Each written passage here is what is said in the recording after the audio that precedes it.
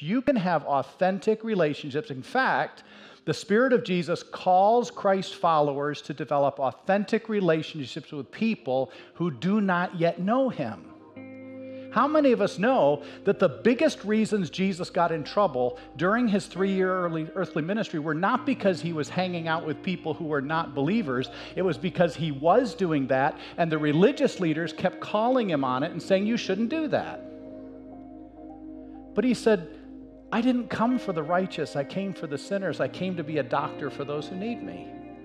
So God is calling us to develop not superficial relationships, but authentic relationships with people who are in different faiths and different cultures. And then to get involved in civic engagement, because there are all kinds of things, areas where our communities are broken right now.